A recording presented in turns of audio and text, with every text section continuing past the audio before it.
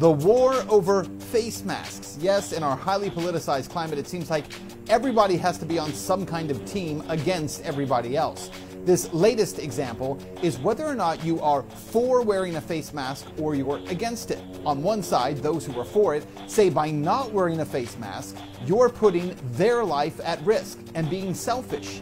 On the other side, those who say that by being forced to wear one, their freedom is being stolen from them. Now, can we set all of that aside for just a minute? Set aside your preconceived notions.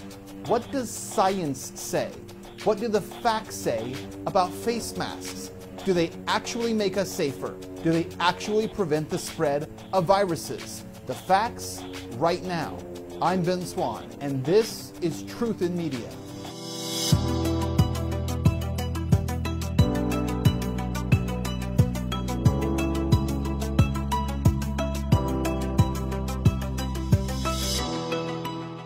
Guys, welcome to the show. So across the country, it seems very simple. Everyone is fighting over this issue of face masks right now.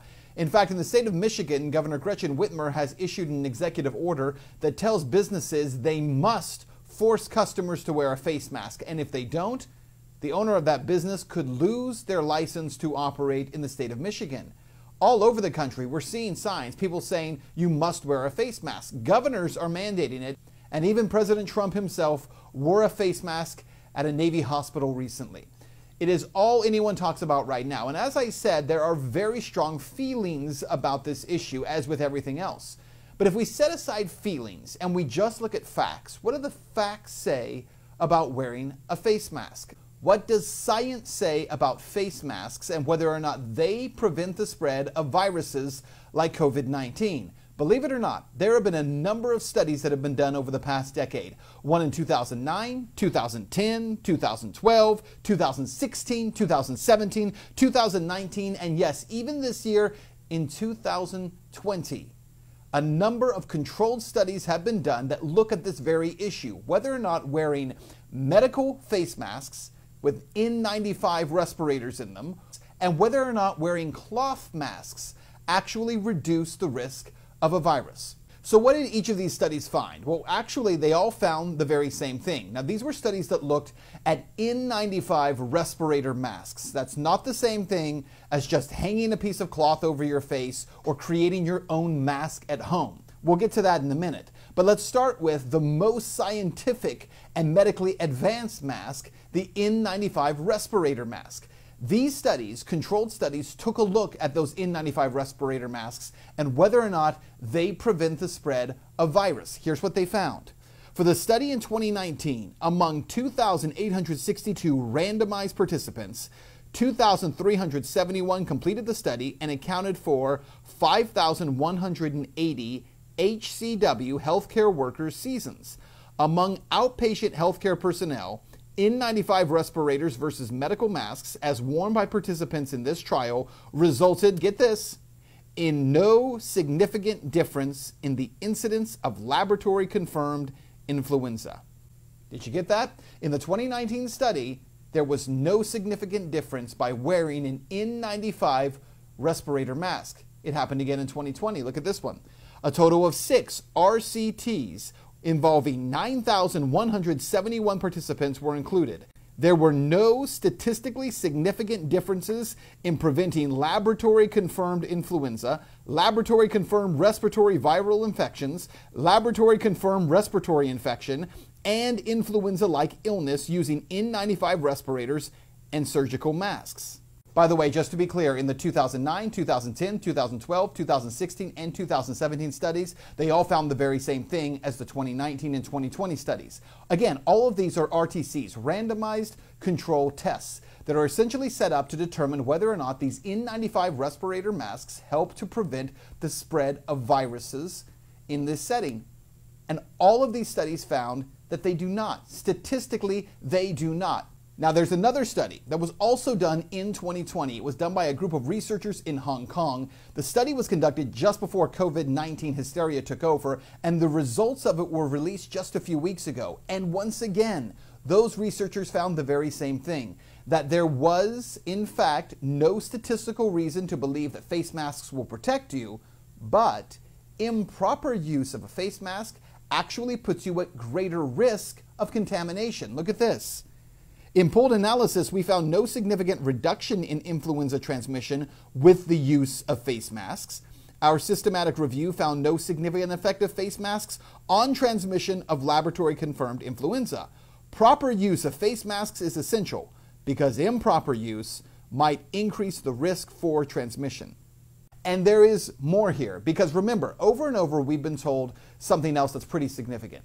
We've been told that you must wear a face mask when you go out, and these N95 respirator masks are obviously the very best thing to wear, right? Which, as we're seeing, is not true, because those N95 respirator masks don't really protect you from transmitting and catching a virus. However, we're also being told that if you don't have an N95 respirator mask, which, by the way, the vast majority of people walking around in face masks do not have, they're not wearing N95 respirator masks. They're just wearing a cloth mask over their face. And what we've been told over and over is that if you just wear a cloth mask over your face, it's better than nothing, so you should do that. And so because of that, we have tens of millions of people walking around with cloth masks on their face. Now get this. In 2015, there was actually a study done taking a look at medical masks versus just a cloth mask, and whether or not wearing a cloth mask would protect against the spread of a virus.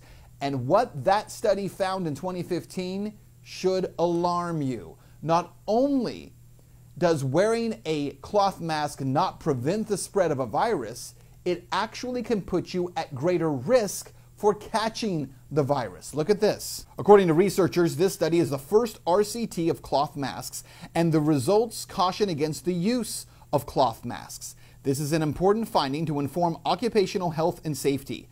Moisture retention, reuse of cloth masks, and poor filtration may result in increased risk of infection. Further research is needed to inform the widespread use of cloth masks globally. However, as a precautionary measure, cloth masks should not be recommended for HCWs, that's healthcare workers, particularly in high-risk situations, and guidelines need to be updated. So for those of you who are watching who are doubting all of this, please show me your RCTs, your randomized control tests that demonstrate how using an N95 respirator mask actually prevents the spread of a virus. I would love to see it. If you're watching this and you say, well, a cloth mask is better than nothing because I heard some reporter on television say so, or I heard some official with the NIH just announce that this is true, please show me the randomized controlled test that verifies that that is true. Because in 2015, that study was done that looked at cloth masks and found not only does it not protect you, it can actually put you at risk. And this is very important information because we are hearing over and over from executives around the country, meaning governors and state leaders and mayors across the country, that you must wear a face mask to protect yourself and to protect others, and to not do so is an act of selfishness. And what they're telling you to do, according to these scientific studies, is to actually put yourself at greater risk. You're not protecting the population, you're actually putting yourself at risk. So we know that with the cloth masks, that study shows that you put yourself at greater risk. And let's go even deeper on this,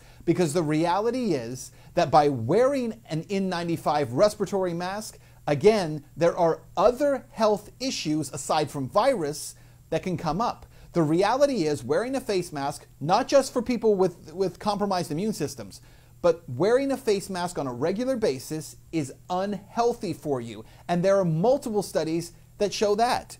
The N95 mask, which filters out 95% of particles because it impairs respiratory exchange or breathing to a greater degree than a soft mask, and is more often associated with headaches. In one such study, researchers surveyed 212 healthcare workers, 47 males and 165 females, asking about presence of headaches with N95 mask use, duration of the headaches, type of headaches, and if the person had pre-existing headaches.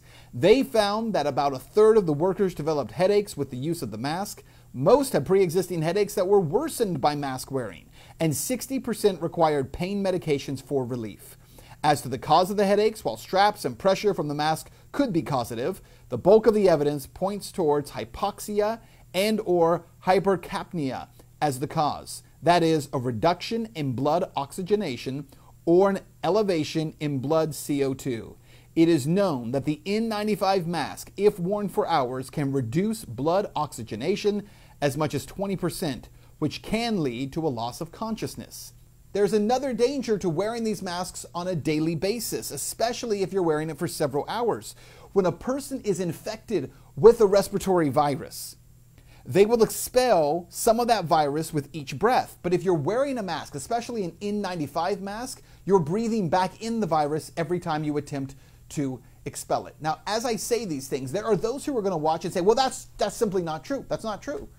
Wearing a mask is not worse for you, it's better for you. And you're not saying that based on science. You're not saying that based on scientific evidence. You're saying it because it's what you're being told over and over and over again in the media and by politicians and by these doctors who are in positions that are political positions, not in medical positions. And over, they're repeating this to you. And by the way, even the biggest doctor of them all in this country, Dr. Anthony Fauci, who keeps talking about this issue, referred to wearing a face mask as mostly symbolic. Listen to his words. He called it mostly symbolic. So why is it that everyone's being required to wear one? And this is what you need to know.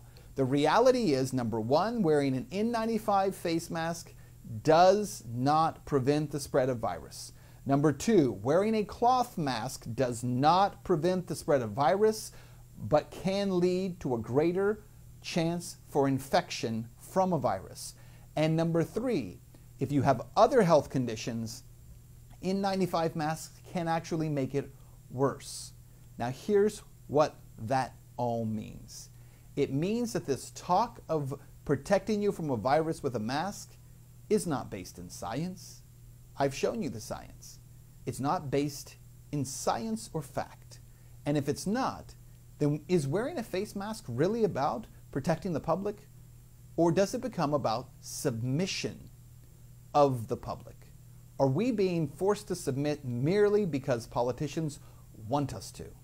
Again, if Fauci calls wearing a face mask mostly symbolic, then let's stop dealing with things that are symbolism and deal in medicine.